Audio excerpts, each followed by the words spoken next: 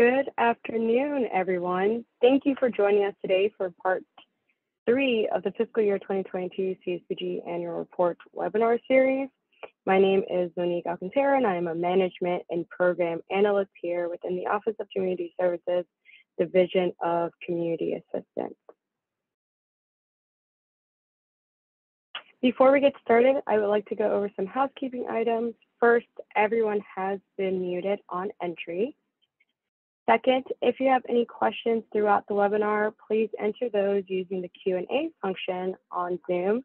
We will have time to address these questions at the end of the webinar, and this Q&A is what the presenters will be monitoring. Third, this webinar is being recorded. The recording, along with a copy of the slides, will be posted to the OCS CSBG Webinars page, also linked here, and we'll link it again at the end of this presentation. Today, participants will learn about the reporting requirements, which should serve as a refresher. We'll also discuss things to consider as you're preparing to submit Module 1, and then some next steps. And with that, I'll hand it off to our branch chief, Verna S. Thank you so much, Monique. And good morning or good afternoon to all of you again, and welcome to our third, I believe if you count the December kickoff, the third in our annual report webinar series for fiscal year 2022. Today we'll focus on Module 1. However, if you missed it last week, I would encourage you to go back and listen to the How to Prepare webinar. I think you'll find some great information in that webinar. Before laying the foundation for today, I do want to make sure everyone received the OCS notice detailing the 200% federal poverty line provision for CSBG eligibility, which was released on January the 6th. The intent of that communication was to ensure that the network was informed that you have the flexibility based on your state rules to continue serving persons who are at up to 200% of the federal poverty level for fiscal year 2023. So hopefully everyone has received that information. To draw us in for today's training and technical assistance, though, I wanted to share the thought that you see on the screen. When accountability is present, people keep their eyes on a very clear prize. They know what they are working toward and how they are going to get there. So as we continue to think about how we portray the success of the CSBG network collectively, as well as individually through our data, we cannot afford to lose sight of the prize, which is individuals and families experiencing low incomes, having access to the best available resources, and having the ability to navigate out of the causes and consequences of poverty. We are accountable for working towards that outcome based on Section 672 of our legislation under the purpose and goals, which outlines that we are working for the reduction of poverty, the revitalization of low-income communities, and the empowerment of low-income families and individuals to become fully self-sufficient. That means we're also responsible for reporting our progress. So as I mentioned last week, submitting the annual report is a requirement, and it's clearly outlined in Section 678E of the legislation, and a critical part of our performance management framework, which we are rebranding under PEAK, which is for us performance, evaluation, accountability, there's that word again, accountability, accessibility, and knowledge. So I would encourage you to listen attentively and actively engage today in the chat or the Q&A function. And as a matter of fact, I'm going to check the chat right now to see if you all said anything to me when I said good morning or good afternoon, because if we were in person, we would expect you to talk, clap, cheer, or do something to demonstrate your responsiveness. So I'm going to move out of the way and go check what's going on in the chat. But I'm leaving you in the hands of 3 well-able Division of Community Assistance colleagues, Monique Alcantara, Catherine Maddox, and Norris Phillip, who will lead you through the rest of the webinar today. I would just say I'm believing that we're going to see excellence in our annual report reviews this year. So I'm thanking you in advance for your early or on time and complete submissions of your annual reports. So let's get started with the webinar. Monique, I think it's coming back to you first, and I'm going to go check the chat and see what's going on. Okay. Thank you, Verna. So as I mentioned earlier, we will first discuss reporting requirements and why we report. Some of this should serve as a refresher if you were able to attend some of our earlier webinars this year, but of course we want to make sure that we review them again.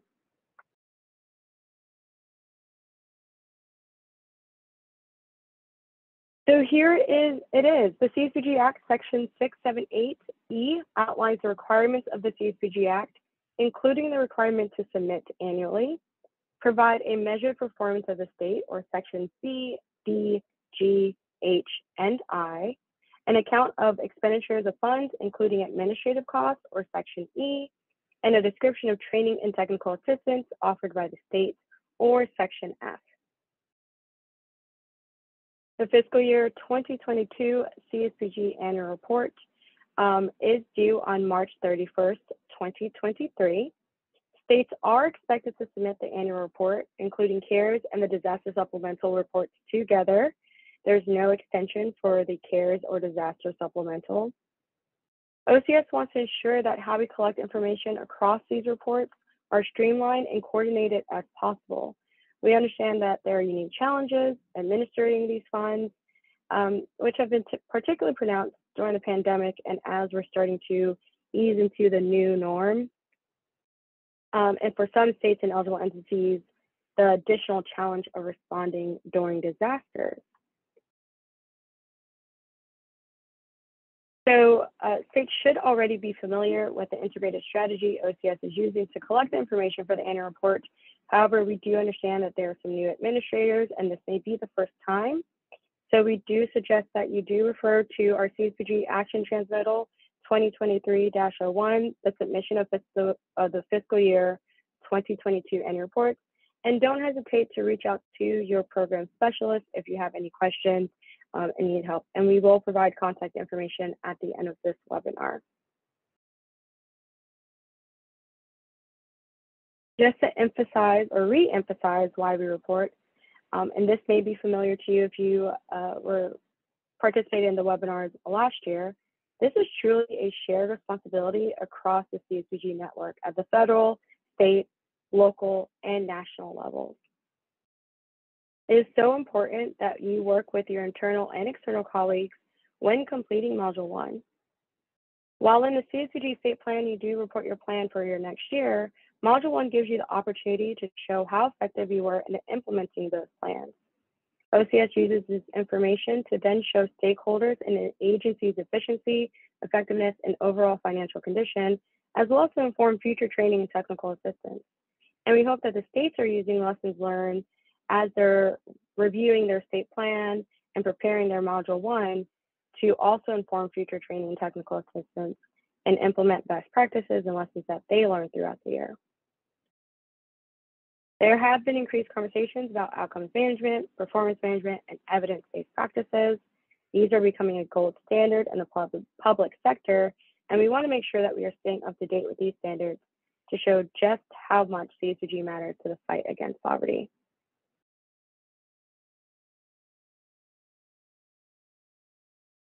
As a reminder, this is the final year of CARES reporting for most states. If you're a state that reported on the federal fiscal year or the calendar year, this is your final year of reporting. If you're a state that reports on a state fiscal year, or if you're a small state as outlined by the minimum maximum allotment provision, your final year will be next year. And just remember that we're considering the final report a reconciliation of your CARES expenditures, resources, and outcomes. Module 1 reporting strategy and overview. This has not changed from last year, but we did want to remind you that the state administration module, or Module 1, For the regular CSBG annual report, states will report as normal, including all funding sources. For the CARES supplemental annual report, this is an extension of your regular CSBG report.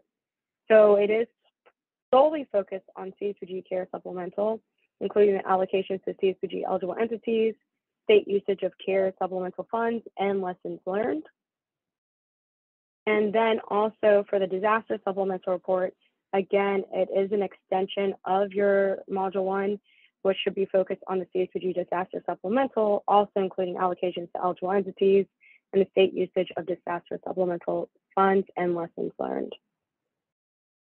As you may recall, Module 1 provides key information on how funds are distributed across eligible entities, state assessment of compliance with organizational standards. However, we don't ask for that information in the CARES supplemental or disaster, solely because we are expecting that information in the regular CSBG annual report. Which brings me to our next slide. The reporting period for the CARES, CSBG, and disaster is October 1st, 2020, that date's wrong, but October 1st, 2021 through September 30th, 2022. We'll make sure this is updated before it's posted. The regular CSBG report does include all sections, so section A through I, including administrative information, goals and accomplishments, eligible entity updates, org standards, state use of funds, state training and technical assistance, state linkages and communications, monitoring corrective action and fiscal controls, and ROMA. And CARES and disaster reports are simplified versions of Module 1. When you're reporting for your CARES and disaster, we are looking for how you use CARES and disaster to complement or extend your CARES, your regular CSBG funds. So you should not just report the same thing that you're reporting in your regular CSBG annual report. We are looking to see how you may have done something a little different or extended the use of funds. So for the statewide goals and accomplishments, we're looking specifically for those CARES statewide goals and accomplishments in your CARES supplemental annual report. State use of funds for CARES and disaster, we're looking for state use of funds for CARES and disaster specifically, while in the regular CSBG annual report, you should include CARES and disaster in the report of those funds. Same with state training and technical assistance. In the regular CSBG, we're only looking for regular CSBG state training and technical assistance. For CARES and disaster, we're looking for the specific training and technical assistance for CARES and disaster. And I won't continue repeating the same thing, but it goes regular CSBG with the exception of state use of funds. You should only report on your regular CSBG. State use of funds should include CARES and disaster. And then for CARES and disaster, you should only be reporting on CARES and disaster for all of the reports.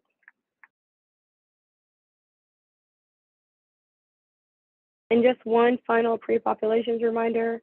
For the CSBG annual report, Module 1, if you had a 2-year plan that you submitted in fiscal year 2021, the second year will pre-populate the CSBG annual report.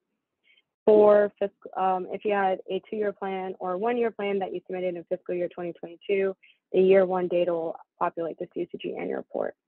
For CARES, the CARES state plan will pre-populate those sections and the CARES annual report. And with disaster, the previous disaster annual report will pre-populate the new disaster report. With that, we will, I'll hand it over to Catherine to go over some things you should consider.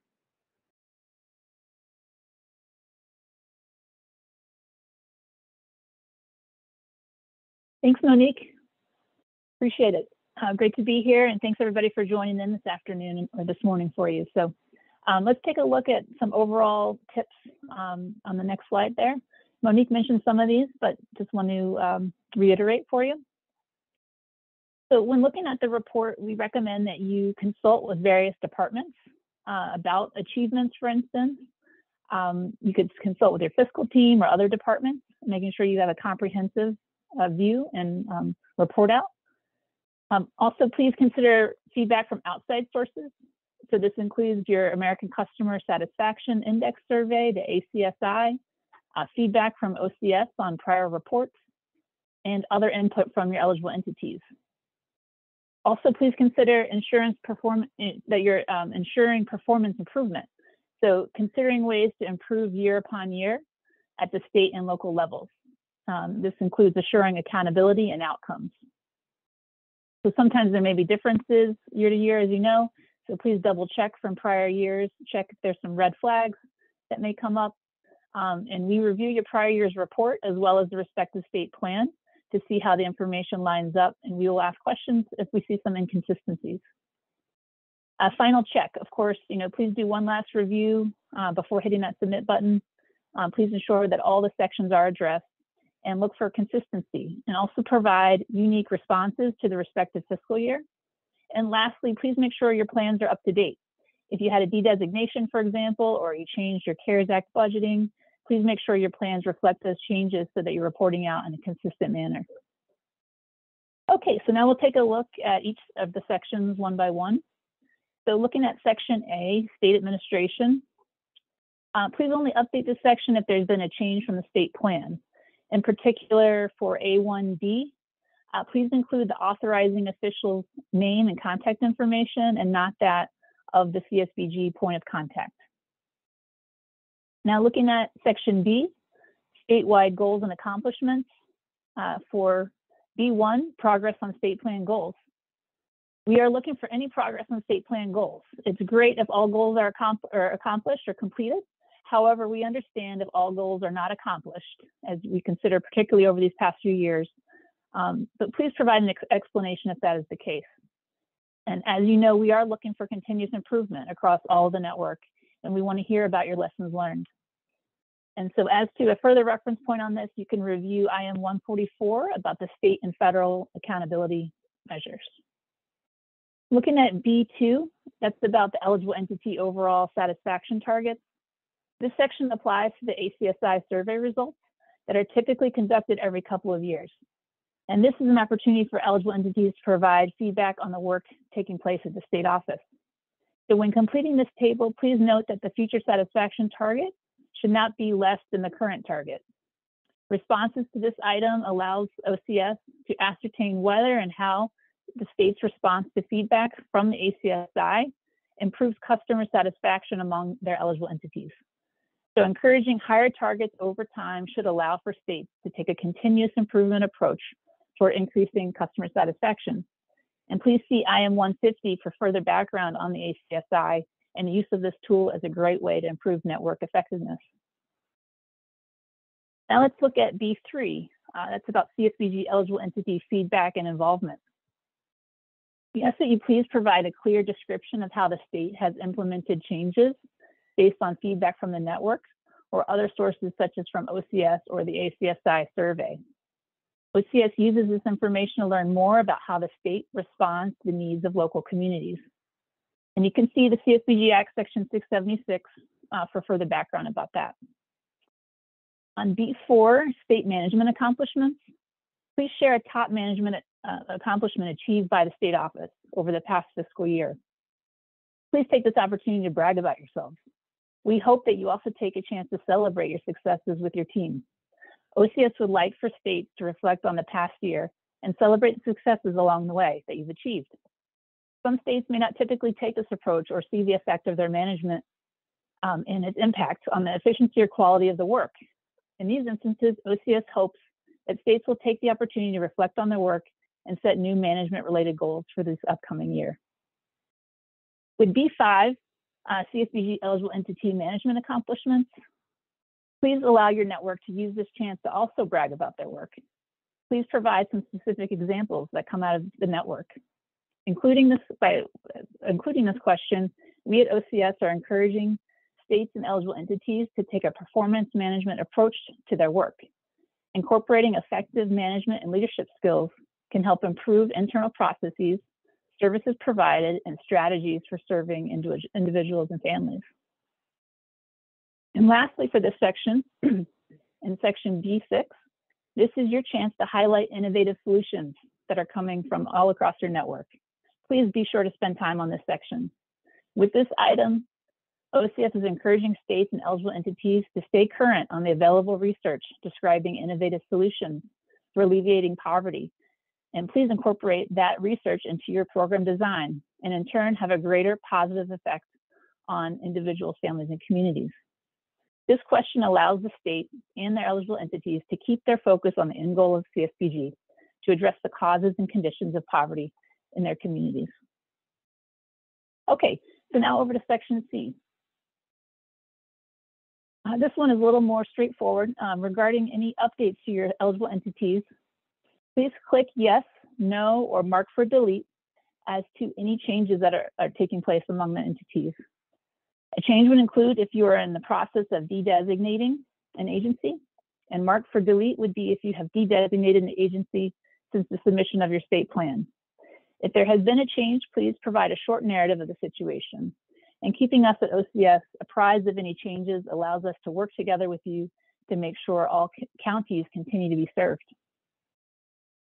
Now moving to section D of the report, organizational standards for eligible entities. In particular, looking at a few items here, item D2, organizational standards performance. In the progress indicators table, please ensure that each local eligible entity is counted only once for each category within the number that met blank percentage of state standards. You will note that there are 5 different categories. And to ensure that you are reporting unduplicated numbers, please confirm that the grand total of these categories is equal to the number of entities assessed. OCS poses this question to encourage states to continually strive to have their local eligible entities meet 100% of the standards. As noted in the questions from the report, it is also helpful to know how a state responds, including any T&TA offered to an eligible entity that is not meeting 100% of the standards. For example, if and when a state decides to implement a technical assistance plan, and how we at OCS can help provide any further assistance to the state. For item D2B, as to the percentage meeting the org standards by category, this breakdown allows you at the state level, as well as us at OCS, to look at the results in the aggregate and tailor T&TA accordingly. And then lastly, for section D, looking at the technical assistance plans and quality improvement plans that may result as you're looking and reviewing your organizational standards.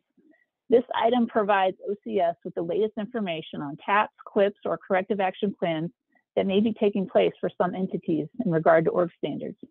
As you're aware, noncompliance over time in categories such as financial operations and oversight may potentially lead to de-designations or funding reductions down the road. As needed, OCS has been available to assist states on addressing such areas. Please see IM 138 for more information about the organizational standards. And now I'll pass it over to Norris. Thank you, Catherine. So for section E, uses of funds, the reporting period for the FY22 annual report for CSBG regular, CARES, and disaster is October 1st, 2021 through September 30th, 2022.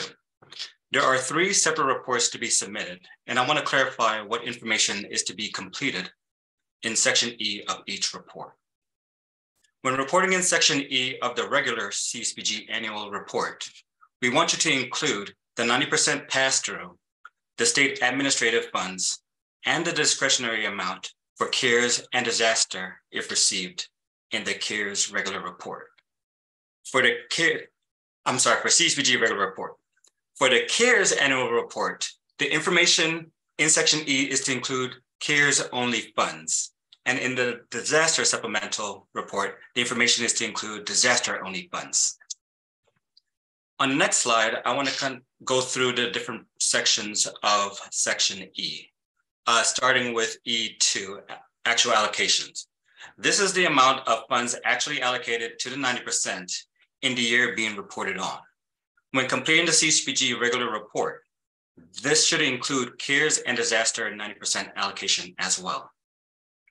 Under E2 obligations, this is the total obligations of current year funds, which is the FY22 award. These obligations should not include carryover from any prior year. We are looking for how much was spent of the allocation awarded to the subrecipient. Awarded to the subrecipient. And this may be higher than the actual allocation of funds if the state provides additional funding to that subrecipient. On E4, OCS prefers that you follow the state's definition of obligations and again, stick to the current year funds that it was obligation during the FY22 federal fiscal year. So that would be, again, 10/1/2021 to 9/30/2022. This would include the state's administrative funds allocated for CSBG regular, CARES, and disaster if you received it. In general, we do not have a specific requirement of what constitutes an obligation. So each state has the authority to use their own rules and laws. If a state does not have a definition of what an obligation is, we would go with, has a commitment been made on behalf of the state that the other party has a reasonable expectation that the state would pay that expenditure. But most states have a definition what constitutes an obligation. For E7, use of remainder and discretionary, please do not include any amounts reported in E2 or E4. For some states, we are aware that state legislator has some allocate 95% of their CSBG funds to the subrecipient, which means you would enter 0 if you have no discretionary funding. In the CSBG Annual Report E7, this would include actual obligations of discretionary funds for regular CSBG, CARES, and disaster if received. On the next slide, prior year carryover, E9A, this is the amount that should equal to the obligated and not yet paid to the subrecipient at the end of the previous fiscal year. This is just the amount forwarded from the FY21 CSBG award, second half of that grant period. In E9B, this should equal the authorized amount less the amount paid to subrecipients and drawn for stated expenditure. This amount should reconcile to the balance report in the payment management system and to the SF 425 federal financial report, which is due in December. What we're looking for is how much will be carried forward for obligation into the second half of the FY22 CSBG award. I will now pass it back to my colleague, Catherine. Thank you. Thank you, Norris. All right, looking at section F, this is about state training and technical assistance. And this chart outlines the requirements across the various reports with only the activities. That first line, that first row is where there's the difference across the reports. So please see that the regular CSBG report will include T&TA activities provided by all funding streams. So that would include CARES and disaster as well, if applicable. And the CARES report should just include the T&TA funded solely by CARES dollars. And the disaster supplemental report would only include T&TA funded by disaster supplemental dollars. And so for all reports, please include T&TA that comes from your administrative and discretionary funding. And as a reminder, the reporting period is from October 1st, 2021 through September 30th, 2022. Throughout this section, OCS is emphasizing the importance of training and technical assistance. Whether provided directly by the state office or indirectly by a contractor, training and technical assistance is a critical function of the state CSBG office. And as you are aware, training and technical assistance should be made available to all eligible entities in a given state and can be tailored to particular topics as appropriate. So now on to section G, state linkages and communication. We'll take a look at a few items here. G1 relates to linkages, coordination at the state level to ensure access to services. This question allows states to select multiple options that reflect what linkages and coordination efforts were conducted. Please select all that apply and please select all that apply and ensure that responses align with what was outlined in the state plan. So throughout this section, OCS would like to see how states help leverage CSBG funding to better serve individuals, families, and communities in need. Looking at G3, CSBG eligible entities, linkages and coordination. This item focuses on the local level coordination efforts, whereas G1 and G2 focus more at the state level efforts. In G3B, states should also describe if there were service gaps in communities and whether and how coordination across community partners help to fill those gaps. All right, looking at G5, coordination among CSBG eligible entities and the State Community Action Association. We know that the relationship between the state office and the state association is critical. And we've asked that you please provide additional information that clearly describes the coordinated efforts between your State Community Action Association and eligible entities. To effectively coordinate and link services, we recognize the importance of communication in the CSBG network. And we would like to see how the state office, the state association, and eligible entities are working together to better serve their communities. On G6, this is regarding feedback to CSBG eligible entities and the State Community Action Association. The state should provide clarifying information on how the state provided feedback to their eligible entities and/or the association regarding the state's performance on the state accountability measures. States can include the method used to deliver feedback, such as through work groups, emails, conference calls, as well as any outcomes of providing this feedback.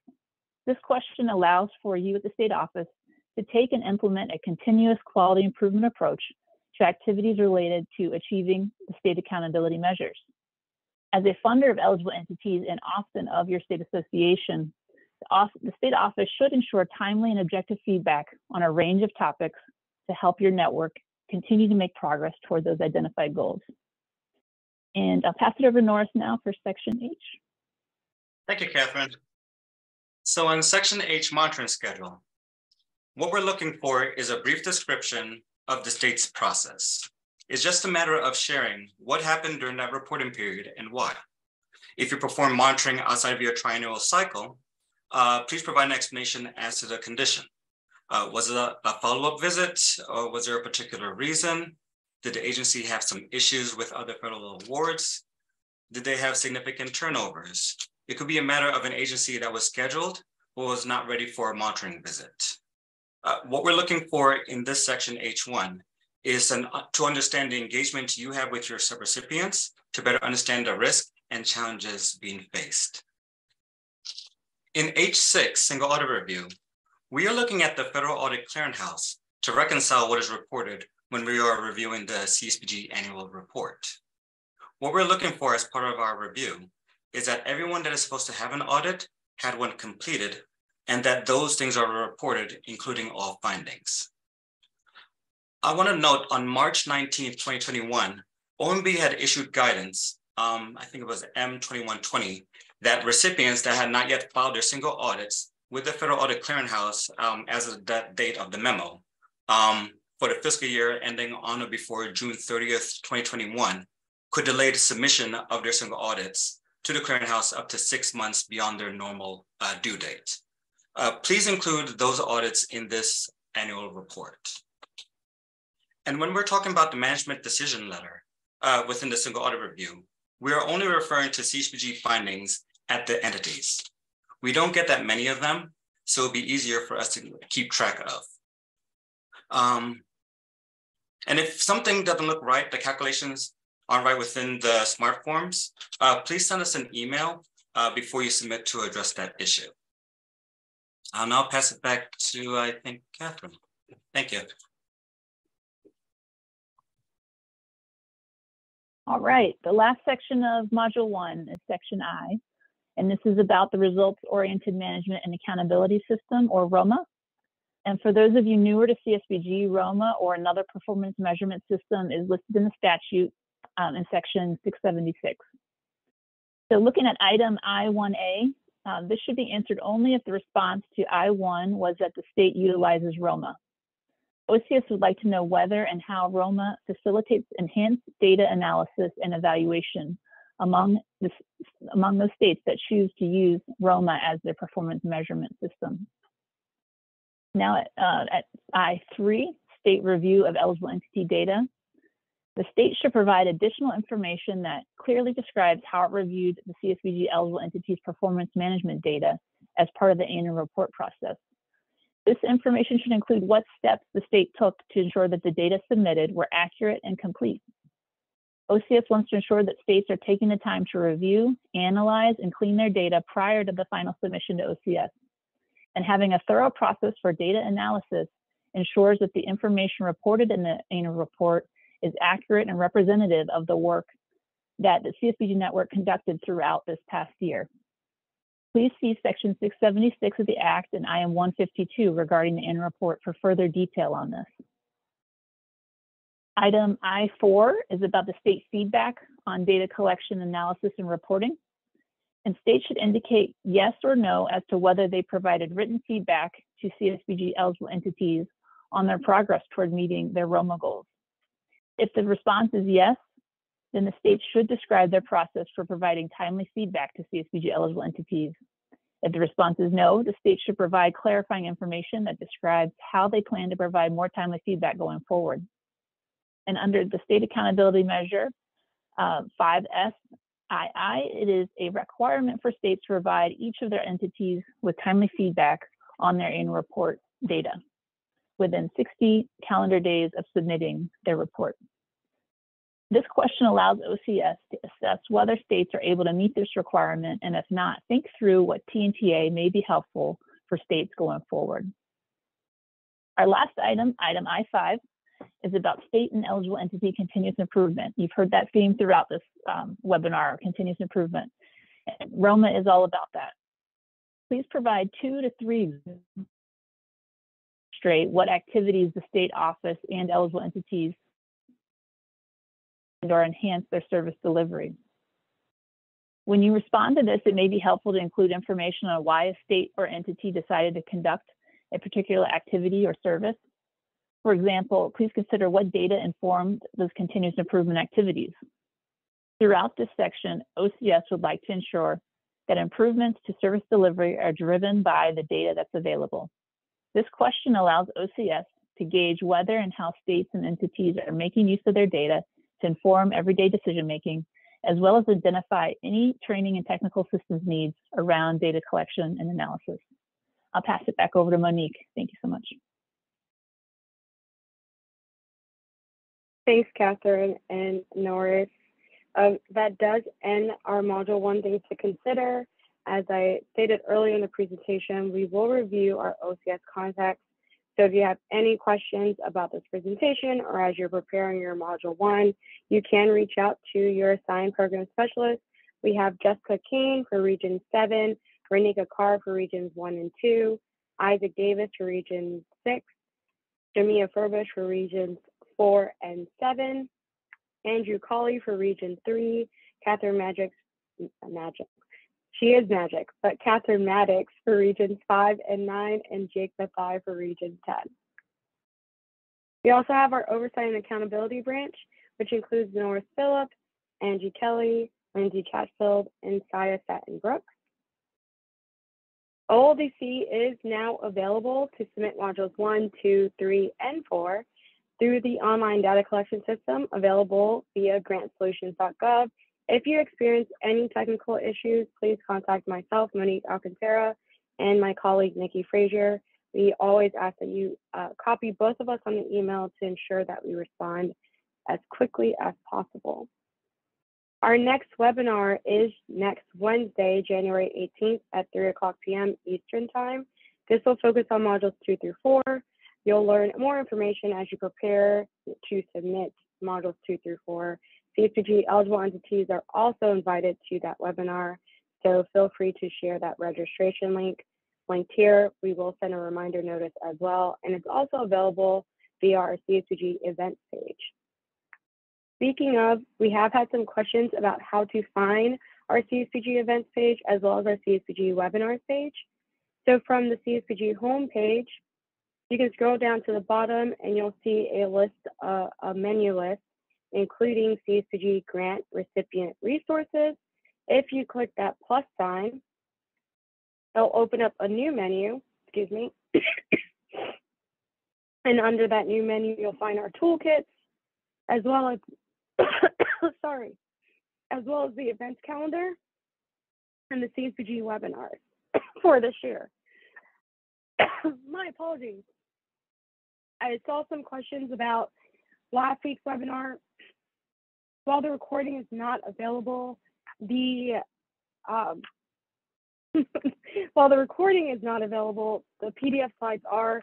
Next week, I'll make sure that I include some slides about how to maneuver that CSBG webinars page, but the PDFs will be available via the CSBG webinar. And with that, we will go into some questions. I'll ask everyone to come back on camera. The first questions are about the recordings and the presentation links. So those are available through the OCS webinars page. We are going through 508 compliance review for the recorded webinars, but those should be available shortly. As well as the Word document version of Module 1. My apologies, I know that we promised to have that to you last week. We were focusing on the opening of OLDC, so that will be a focus point for this evening and tomorrow so that we can get that to you as quickly as possible. I'll ask Norris to answer our next question. How is CARES dealt with in this section as it crossed multiple years? So I am going to go back to that slide while Norris answers. Yeah, absolutely. So for this reporting period, it may be the last for many of our recipients, but the CARES annual report crosses multiple years. So there will actually be 2 previous annual reports to be completed for the CARES reporting since it first was issued on March 27, 2020. So for that, that's how you would actually report across the multiple years. Any questions on that? No? Okay, so I will move on to Adrian's. I got a question. In addition to allocating additional funds, what we're looking for is that you would identify how your funds were actually dispersed after it was issued to the state. So if the state does not utilize the entire 5%, please identify where those funds are being added to. So if it is within your discretionary TTA, just report that, because for us in the annual report, this is how we would track how the funds are being spent at the state. Let's see, another question. Thanks, Norris. I think there's one more question for you. For this annual report, what are the dates for the audit to be acceptable? We're looking for all single audits within this reporting period. So it would be all outside 9/30/2022, and any additional by the time that you are reporting the annual report to us.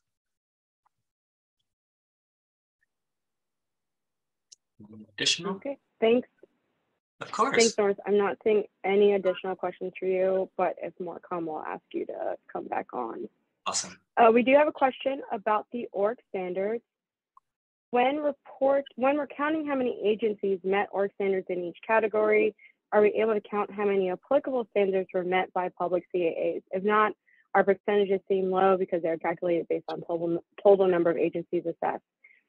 As Catherine mentioned during this presentation, IM 138 has a set of standards for public agencies as well as nonprofit. So you should be, when you're counting the standards, you should be assessing them for the standards that are met for them. So there is a set of standards for public agencies and a set of standards for nonprofit. And so when you're assessing, only assess based on those, and you can count them based on the assessment for that. And please let us know if you need additional clarification to any of these questions. Will the recordings be made in the future? Yes, they will. We're going to get them posted as quickly as possible, and we'll announce as soon as they are posted. Norris, we do have a follow-up question. If CARES already obligated prior fiscal year, we don't report it here, correct?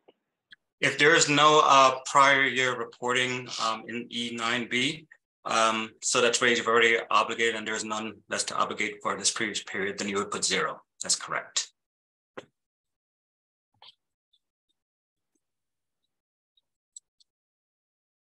We do have another question. Do we use the most recent Module 1 template for 2022?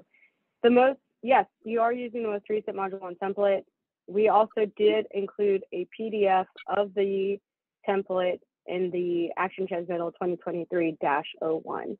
So it is available to you if you visit our communications page. And we were asked again how to receive a copy of the presentation. A copy of the presentation is available on our CSBG Webinars page. It should be available no later than tomorrow. I am not seeing any additional questions, so I am going to pass it back to Verna Best. If you do have more questions that you think of, again, feel free to type them in if the webinar is not complete. And if the webinar is complete, feel free to reach out to myself or your program specialist or your financial analyst. Verna? So Monique, I was going to give everybody a break and not say anything at the end of the webinar today. However, I was sitting here taking notes.